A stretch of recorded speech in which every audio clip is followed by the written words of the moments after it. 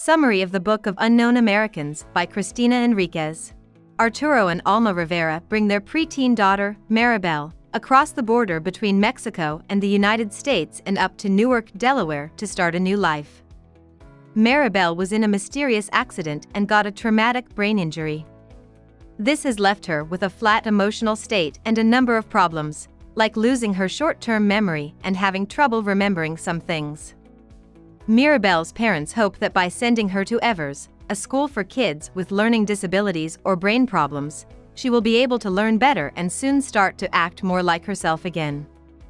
Alma and Arturo start their new lives when they move into the Redwood apartments. Arturo gets a job at a mushroom farm, where he stands on his feet for hours in the dark without stopping for food or water. Alma has a hard time getting around her new neighborhood because she misses her old home so much. Alma learns how to live in Newark after getting to know her neighbor Celia Toro. She starts taking English classes at a local community center and gets excited about what life in America could bring. Celia's son, Mayor Toro, is a skinny, nerdy high schooler who can't seem to live up to his father's dreams or those of his soccer star older brother Enrique, who went to college in Maryland on a sports scholarship. Mayor becomes interested in the beautiful Maribel, and he is happy to take on the task of trying to talk to her and find out more about her. Garrett Miller, a bully at Mayor's school, makes fun of Mayor for having a crush on the retarded girl. Eventually, Garrett Miller follows Mayor and Maribel to their apartment complex and taunts and insults them even more. After saving Maribel from Garrett's comments, Mayor starts to feel protective of her, and the two spend more and more time together, getting closer and closer. Rafael, Mayor's father, is a hot-tempered man with big hopes for his son. He wants Mayor to be a football star, but he doesn't know that Mayor has quit football and is lying about going to practices and games. Rafael isn't sure why Mayor is so interested in Maribel, and Alma Rivera makes sure that the two can only hang out while being watched either at the Rivera's flat or the Toros. One afternoon, Alma sees Garrett bothering Maribel outside her apartment. Her shirt is pulled up over her bra, and Garrett has her up against a wall. Alma scares Garrett away, brings Maribel back to the flat, and doesn't say a word to Arturo about what happened. Garrett makes fun of Mayor even more at school, and the two get into a fight. Rafael and Celia are called to Mayor's school for a meeting, where they find out that Mayor hasn't been on the football team for a while. Because he is angry, Rafael grounds Mayor, which means he can't spend any time with Maribel. At Christmas, the heat in the apartment complex goes out, so the Toros throw a big party in their apartment to welcome their neighbors. The Riveras, the Mercados, Quisqueya Solis, Benny Quinto, Nelia Zafon, and Micho Alvarez are all there, as well as the owner, Fido. The tenants enjoy their different cultures together, and in the middle of the party, Mayor and Maribel sneak away. Maribel gets a red scarf from the Mayor and a kiss. Alma is still afraid of Garrett, so she tries to tell the police about him, but since he hasn't done anything wrong, the police can't do anything. While this is going on, Celia Toro's sister, who is back in Panama, gets a divorce and gives a big chunk of her settlement to Celia and Rafael as payment for all the money they have given her over the years.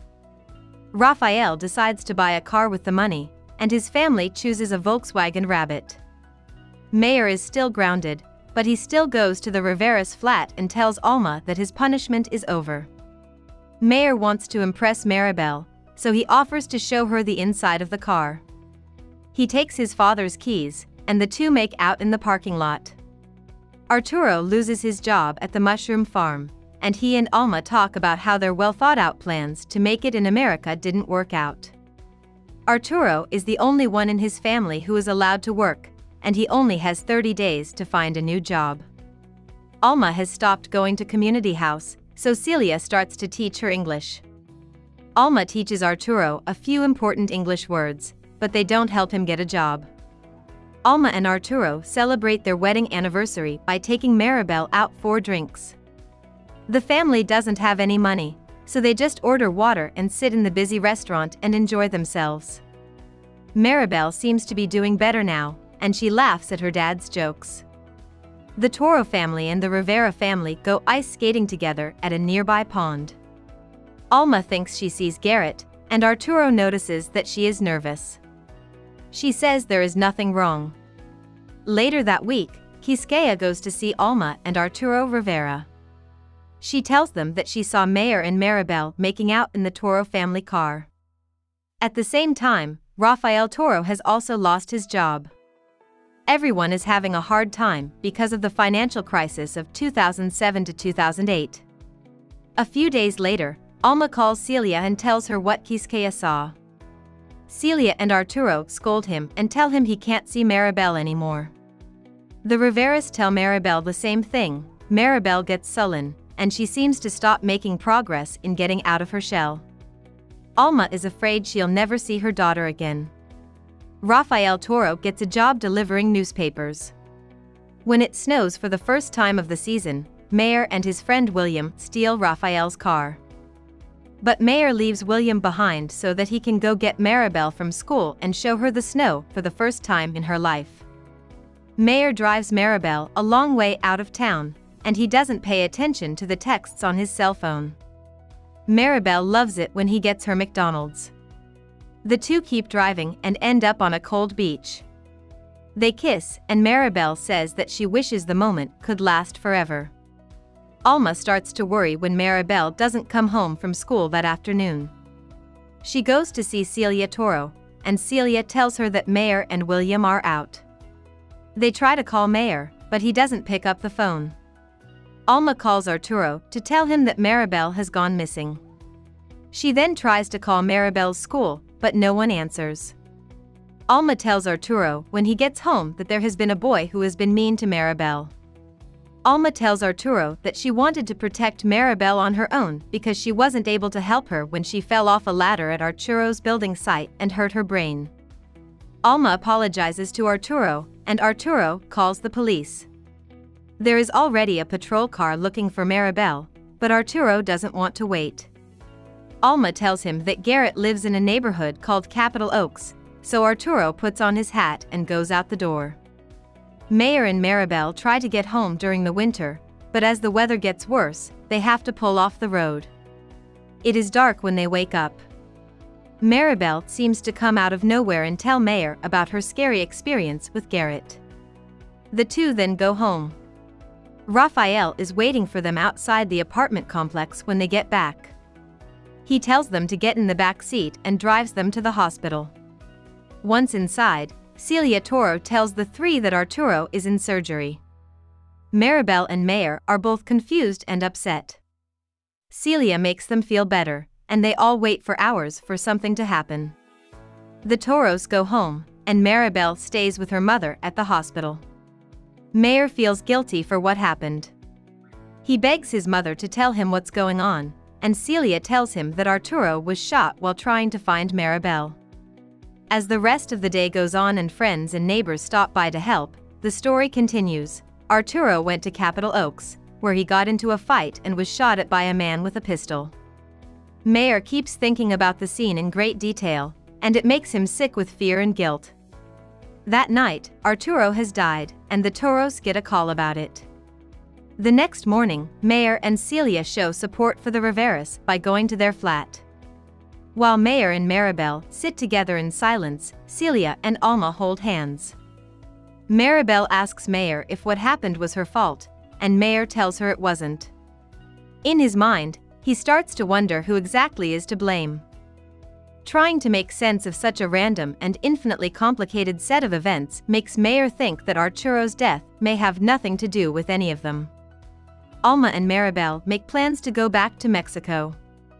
Mayor offers to come visit Maribel or come find her someday, but Maribel tells him that she is not lost and does not need to be found. Alma talks about how her husband died. He was shot by Garrett Miller's father, who will be charged with killing him. Alma is told that she and Maribel will get justice from the officials. Alma wants to bring Arturo's body back to Mexico, but the doctor tells her that it will cost $5,000 to ship the body. She knows that she and Maribel must leave the country because they no longer have the right to be there. Their neighbors stop by with flowers, food, and sympathy as she and Maribel get ready to leave. Celia comes over and tells Alma that the neighbors and people in the area have taken up a collection and raised more than $5,000 to help get Arturo's body back and make Alma and Maribel's long trip easier. Alma and Maribel leave 2 days later in a black pickup truck driven by a quiet guy who knows Rafael. Alma thinks that Rafael gave the man a good amount of money to drive them across the border. A few hours into the trip, Maribel starts to feel sick. When they pull over to the side of the road, she throws up and says she wants to cut her hair. Alma realizes that her daughter was never really missing, and that she has always been the same person she was before the accident. Alma remembers something Arturo said a few months ago when they were driving to Delaware: "Every place is beautiful if you give it a chance." The two get back in the car and keep driving. About the author. Henriquez was born in Delaware to an American mother and a Panamanian father. He went to Northwestern University and the highly regarded Iowa Writers' Workshop. She has written 2 novels, The World in Half in 2009 and The Book of Unknown Americans in 2014. She has also written a book of short stories, Come Together, Fall Apart, in 2006. Henriquez has written prose for many magazines and newspapers, including The New Yorker, The New York Times Magazine, and The Wall Street Journal. She's from Illinois. Hope we summarized it fully and you liked it. Please hit the like button and subscribe to our channel so that we are motivated to create more videos.